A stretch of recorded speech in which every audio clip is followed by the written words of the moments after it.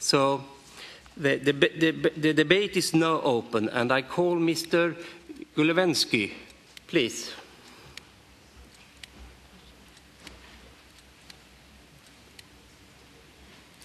Mr. Gulewski? Is Mr. Gulewski from Russia, is he here? Спасибо, господин председатель. Уважаемые дамы и господа, выступление по достаточно сложной, на мой взгляд, теме начну с очевидного. В нашем стремительно меняющемся мире преимущество, безусловно, будет у тех государств, которые эффективно используют инновационный потенциал развития, основным носителем которого является молодежь.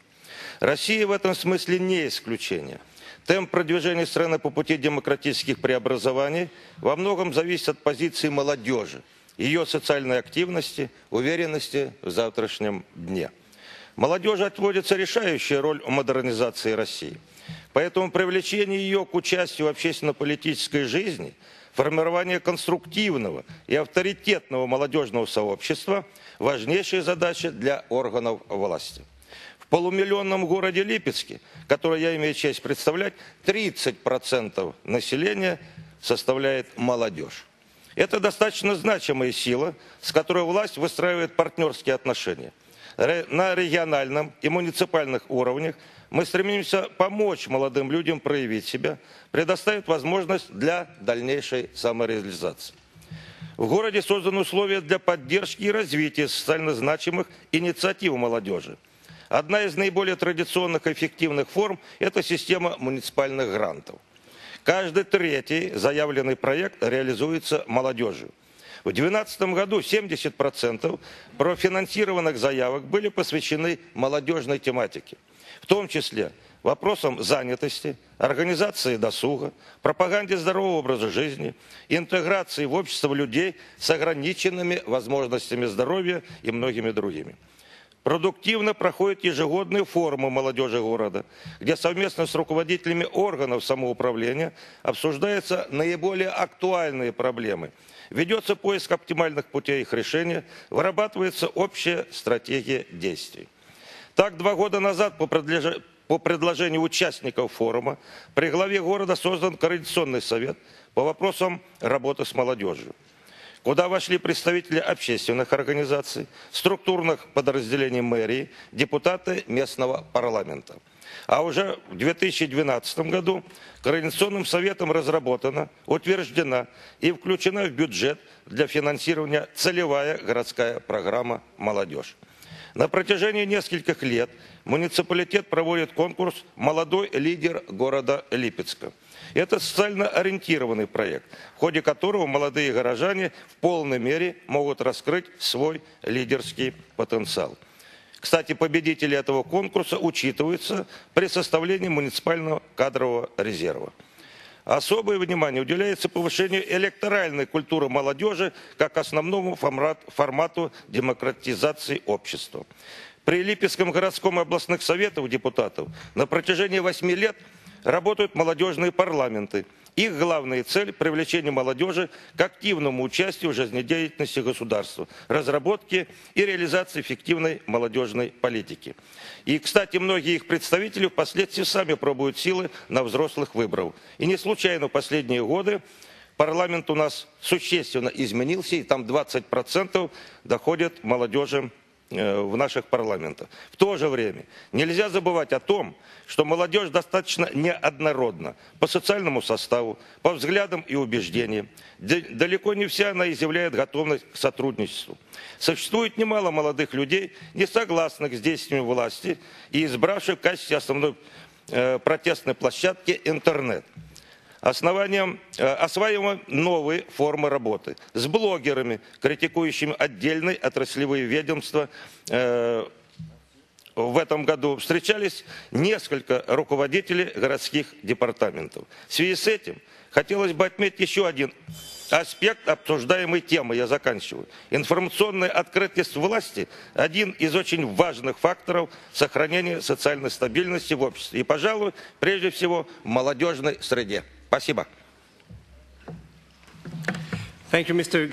Gulensky, and I beg you to stay to the speaking time because we are running out of time, as you know. The next speaker I call is Miss Pilius. The floor is yours, please. Фамилия Пилюс. Пилюс Наталья, российская делегация. Я хотела поблагодарить бы докладчиков и выступающих за проработанную актуальную тему молодежной политики. И хочу сказать, что она созвучна тем настроениям, которые сейчас витают в молодежной среде.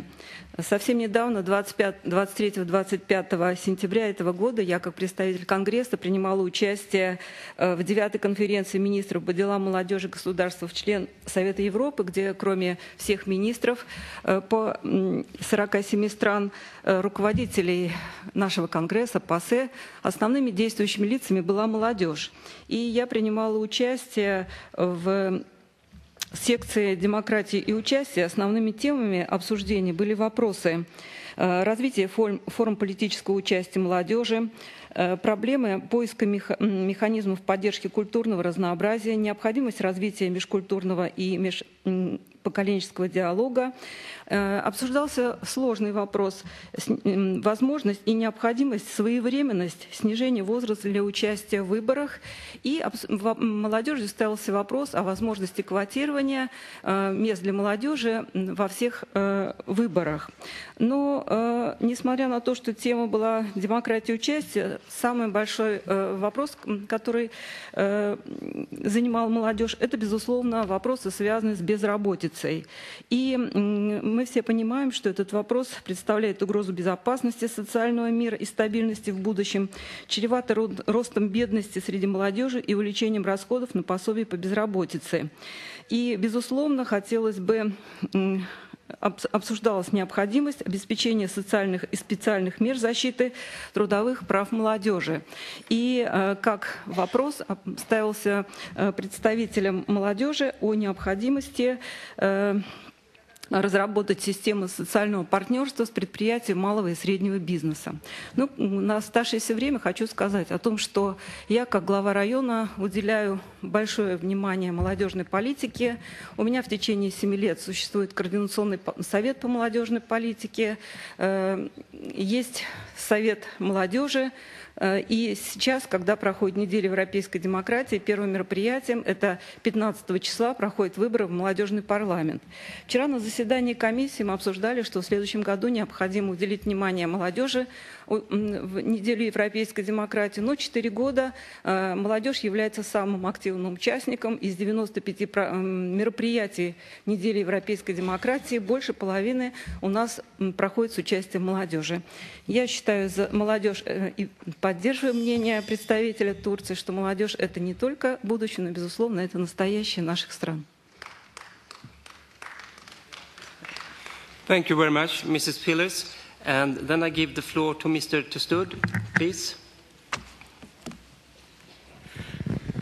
Monsieur le Président, chers collègues, je parle au nom de la délégation française. Nous avons souhaité, par ce rapport, montrer que les problèmes de la jeunesse sont aussi au cœur de nos préoccupations. La jeunesse est créative, ardente, parfois provocatrice, souvent impertinente, ou s'oppose au pouvoir établi. Bref, elle est jeunesse. Aujourd'hui, 3 jeunes filles ardentes ont été sévèrement condamnées en Russie avec des peines de prison fermes. Les réseaux sociaux de toute la planète sont indignés par ces condamnations disproportionnées par rapport aux actes commis. Nous souhaitons que notre nouveau bureau intervienne auprès de la délégation russe et des autorités de ce pays, afin que les voies de recours, si elles sont exercées, se déroulent conformément à la Convention européenne des droits de l'homme, qui exige un procès juste et équitable. À défaut, pour des raisons d'humanité que tout le monde va comprendre, nous espérons que les plus hautes autorités de Russie exercent leur droit de remise de peine, voire recours au droit de grâce, pour que ces jeunes filles retrouvent rapidement la liberté. Nous nous adressons à nos collègues de la délégation russe pour qu'eux aussi soient porteurs de ce message. Ce serait formidable pour la jeunesse de leur pays et de l'Europe.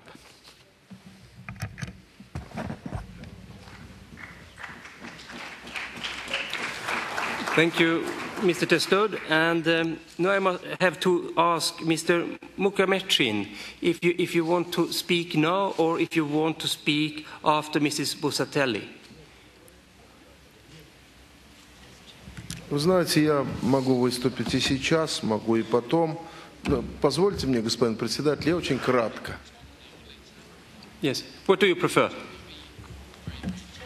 Вот. После госпожи Базатли. Okay. Okay. That concludes the list of speakers. And I want to ask Mrs. Busatelli, do you wish to reply?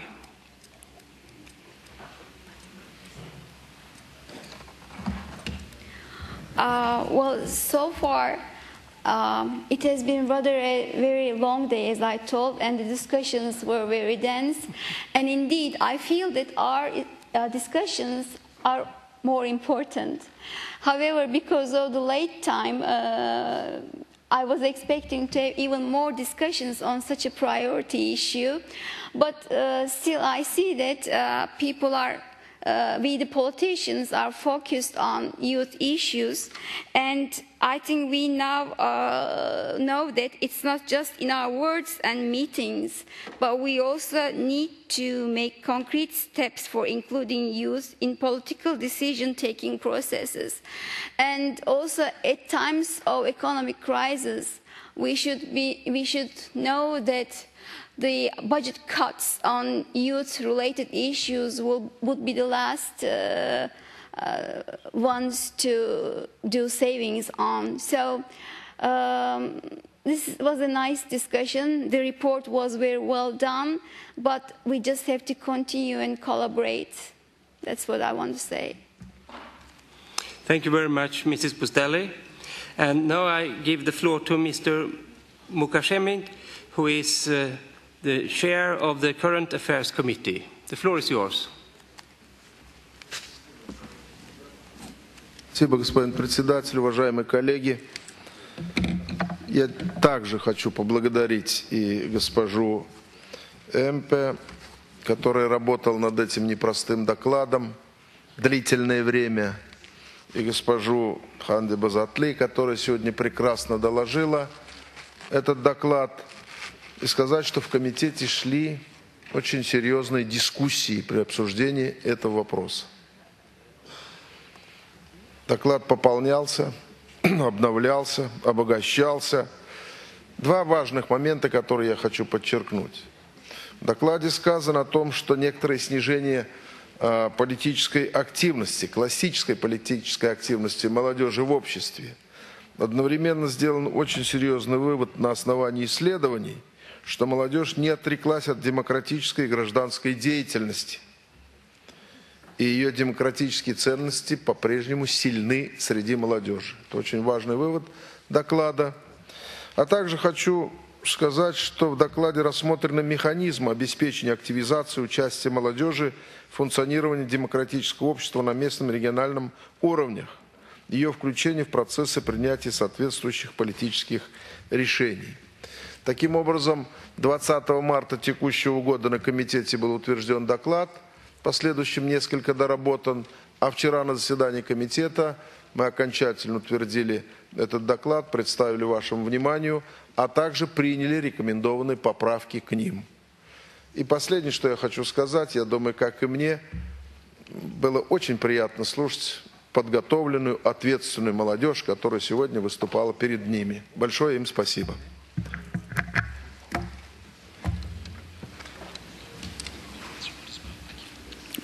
Thank you, and the debate is now closed. We now come to the consideration of the draft resolution. The draft resolution is contained in document CG 23-9. Two amendments have been tabled. And I call Mrs. Busatelli to present amendment number 1 on behalf of the rapporteur. The floor is yours. Thank you. Dear colleagues, I would like to present one amendment on behalf of our rapporteur. The revised European Charter on the participation of young people in local and regional life recommends the setting up of local and regional youth councils and parliaments to enable young people to have their say. The Council of Europe Youth Sector operates on a system of shared decision-making or co-management. Government representatives sit down around the same table with representatives from youth organizations to decide together on the program and the budget of the youth sector. The rapporteur thinks this is the way forward at local and regional levels. She therefore proposes the following amendment. In the resolution, paragraph 9d, deleting representative and legitimate municipal and regional youth councils and parliaments, and by means of such tools as the European Local Democracy Week, and adding joint decision-making mechanisms mirroring the Council of Europe's co-management system in the form of joint councils composed of elected local regional councillors and youth representatives. Yeah. Does anyone wish to speak against the amendment? If not so, what is the opinion of the chair of the Current Affairs Committee? Are you in favor of the amendment? Господин председатель, мы поддерживаем эту поправку. I will now put amendment number 1 to the vote, and the vote is open.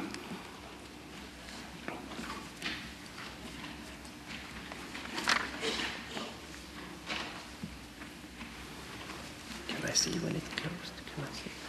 It's when the light reaches the bottom. So now it's done. The vote is closed. Let's see the result. And the result? 72 yes, 1 no, and 2 abstentions. Amendment number 1 is agreed. Amendment number 2. I call Mr. Barisham to present amendment number 2. 1 minute. Thank you, Mr. Vice President. I would like to add a new paragraph 12 and renumber the paragraphs thereafter accordingly.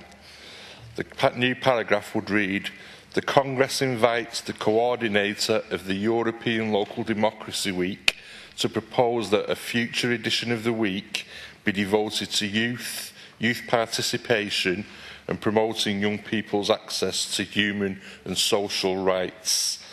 I've added this amendment as Amendment 1 removes the mention of European Local Democracy Week. My own feeling is that European Local Democracy Week would offer young people that chance to engage with councillors, local politicians, and would add something to cities and municipalities who are involved in the European Local Democracy Week. And I just feel that it's a great issue and that young people deserve to be involved in it. Thank you very much. Does anyone wish to speak against the amendment? If not so, what is the opinion of the rapporteur to the what is the opinion of the rapporteur?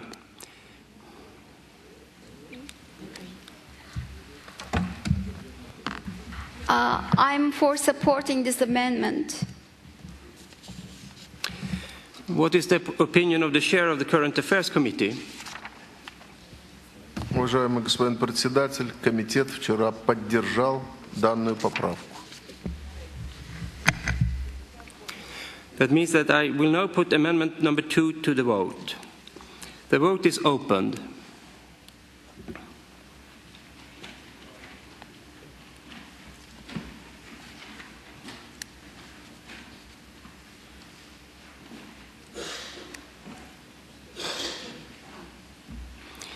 The vote is closed. Please show the result. 75 in favor, 0 no, and 1 abstention. Amendment number 2 is agreed. Now we will put the draft resolution as amendment to the vote. And the vote is opened.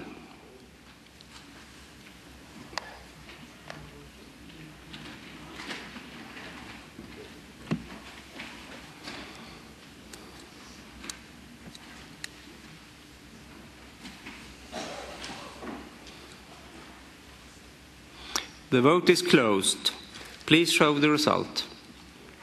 Yes, 78, no, 0, abstention 1. The draft resolution, as amended, contains in document CG 23/9 is agreed. Then we continue with vote on the draft recommendation. Now we come to the consideration of the draft recommendation. The draft recommendation is contained in document CG 23/9. One amendment has been tabled, and I call for Mrs. Barnes to present amendment number 1. You have 1 minute. In its resolution 1885/2012, the Parliamentary Assembly concerned that young people's autonomy, dignity and well-being are severely affected by the growing economic and social inequalities caused by the current financial and economic crisis, urges the Council of Europe member states to adopt a series of initiatives and policies. These include enhancing public social security coverage and encourage a greater use of private pension schemes for young people in temporary low-paid or otherwise precarious employment, as well as ensuring that first-time job seekers have access to social benefits. As the Parliamentary Assembly text is far more reaching than existing paragraph 6C, I propose to amend it as follows. Replace the text in the existing paragraph C with the following text. Implement Resolution 1885/2012 of the Parliamentary Assembly of the Council of Europe on the young generation sacrificed social, economic and political implications of the financial crisis. Thank you, Mrs. Barnes. Does anyone wish to speak against the amendment? So, what is the opinion of the rapporteur? I am for supporting the amendment, so I approve it. What is the opinion of the chair of the Current Affairs Committee? Комитет поддерживает данную поправку. Thank you for that. I will now put amendment number 1 to the vote. The vote is open.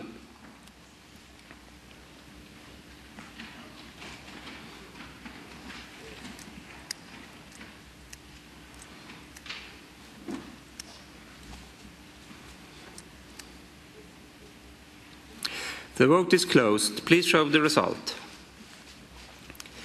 68 yes, 0 none, and 5 abstentions. Amendment number 1 is agreed. I will now put the draft recommendation as amended to the vote. The vote is open.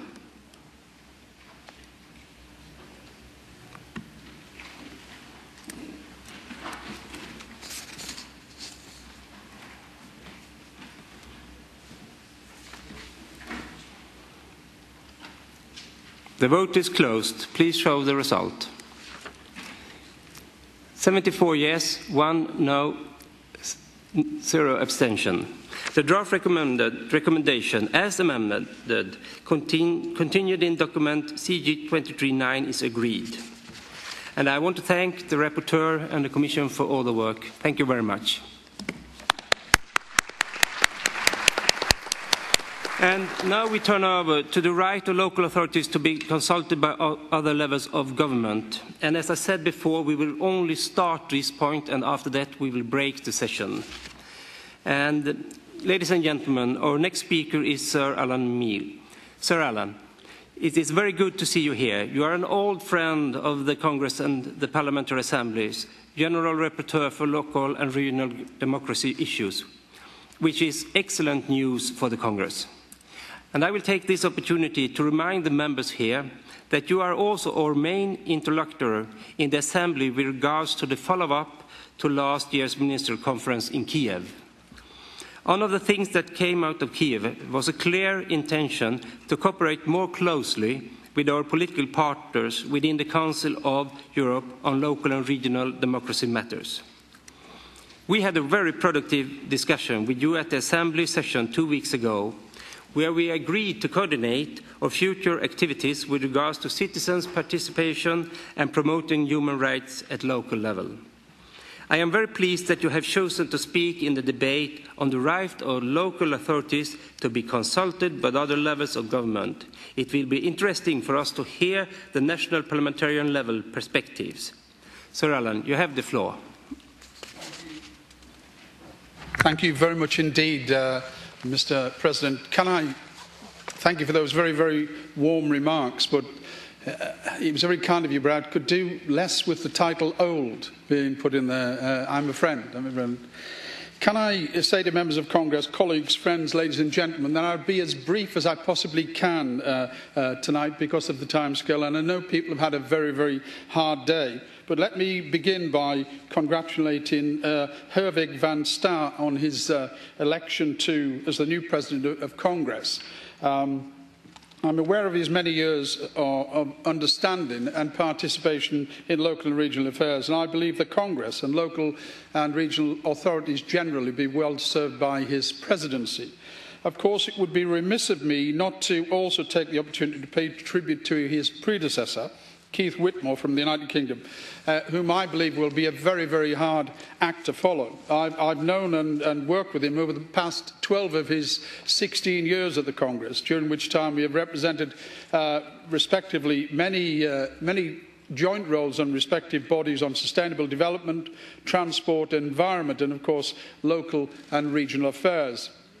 And I can honestly say he did his job very well, and his verve will be very, very sadly missed indeed. I can always, in inclusion on this particular section, recall his work where we worked together on recognition of climate change and the problems there. And I was always very, very pleased to work in partnership with him, the Assembly and the Congress. Sir, today I have the pleasure and honour of addressing you again, not only as the representative of the Committee on Social Affairs, Health and, of course, Sustainable Development, but also in my capacity as General Rapporteur on Regional and Local Authorities of the Parliamentary Assembly, a post which I have had the honour to hold since April of this year.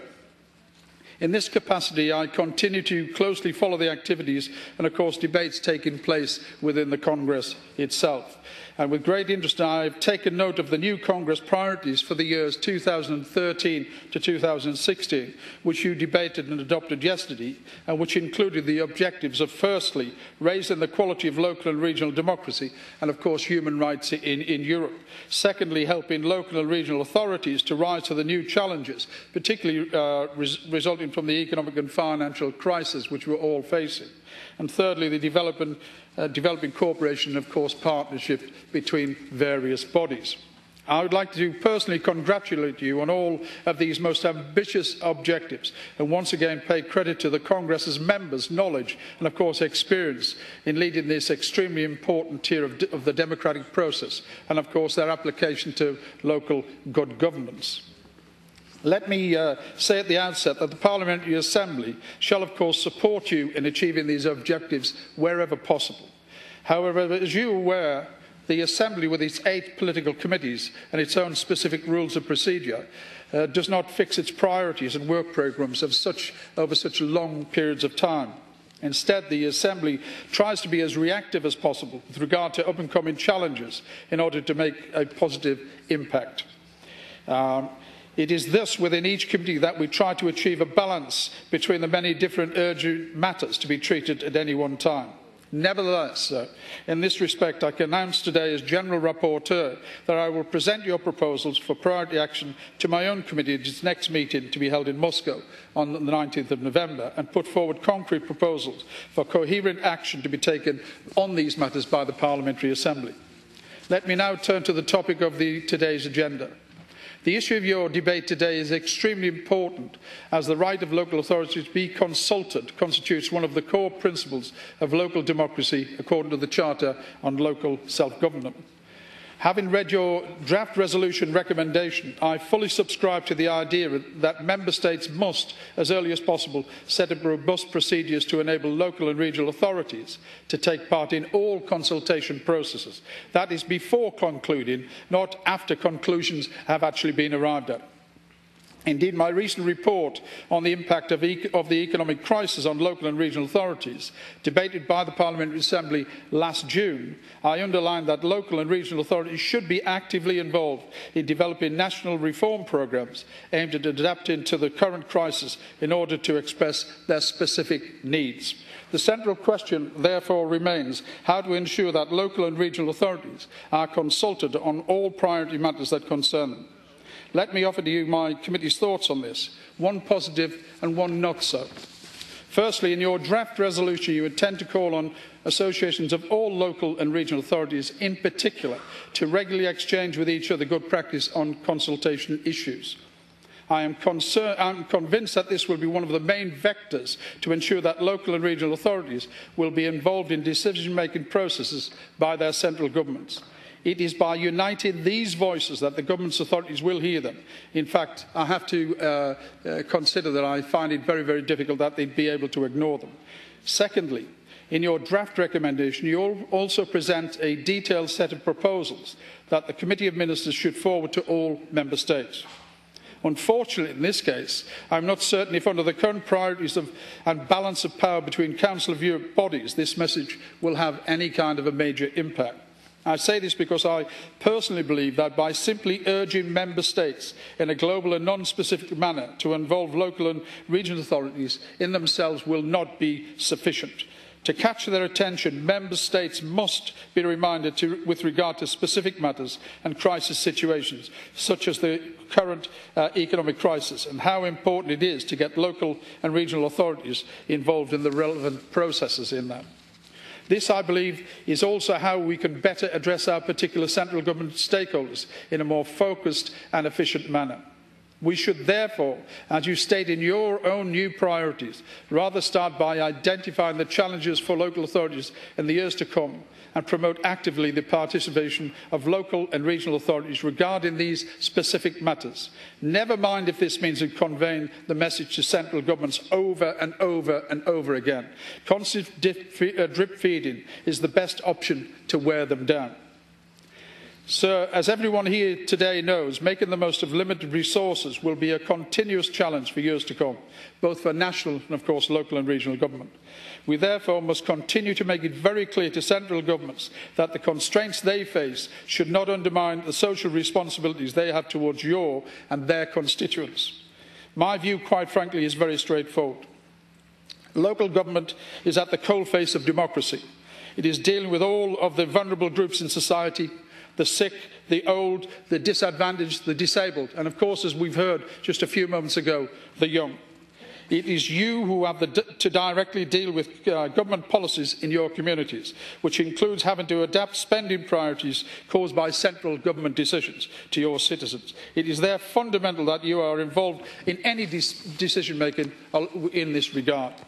Here today, I can promise you my own and my Assembly's support for you for being able to deliver to these groups and our commitment in your fight for the right to raise awareness of these matters to local authorities, in particular, to be consulted. Such a right and its establishment, of course, leads us back to the interplay between different Council of Europe bodies. Let me take the opportunity to place on record and repeat the Assembly's and my view that it is via the Congress and that local and regional authorities contribute to and are consulted within the work of the Council of Europe. That is our primary partnership. Colleagues, in my capacity as the General Rapporteur, many of you may know that I've recently followed very closely the decisions initiated by the British chairmanship of the Committee of Ministers on the better coordination of Council of Europe bodies and a common agenda as promoted by the Council of Europe Conference of Ministers responsible for local government at their Kiev session in November 2011, which I actually attended. I am therefore well placed to underline once again how important it is that all Council of Europe bodies cooperate closely on issues of common interest, be it the economic crisis or indeed any other important matters. Quite frankly, I do not see why this should not happen in accordance to a more or less formalised common agenda, which includes some of the most urgent challenges in the area of local and regional democracy, which represents the small common denominator between us. That way our bodies won't duplicate our work and thus make ourselves less effective. Ladies and gentlemen, as I repeatedly state, the Parliamentary Assembly is committed to developing closer working relationship with the Congress, as well as the intergovernmental sector of the Council of Europe. Let me end by promising you here that the Parliamentary Assembly, as I've indicated, will take concrete steps in that direction in the months to come, and I personally will be happy to play an active role on its behalf. Can I just end, sir, by saying this to you? The Council of Europe Assembly in many cases is treated like you, in a kind of second-hand fashion by central government ministers and indeed their executive and civil service. We will always fight for the democratic process to continue and for it not just to be top-down indicators as that, but also to be bottom and middle, up and down. That is our priority, and the only way we can achieve that is in partnership. And I give you the word of my Assembly and the committee in which I represent here today that we will do whatever is in our endeavour to ensure you get there. Thank you very much, sir.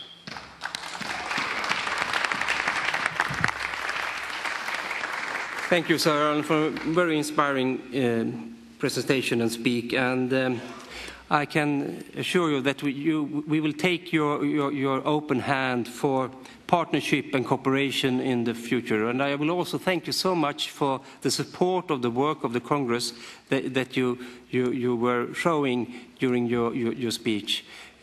Absolutely. I will inform the colleagues about the speech today that are not present, and of course we will continue to work together with you in these important issues. I will not call you an old friend in the future, but I will call you a very close friend. Thank you so much for being here. Thank you.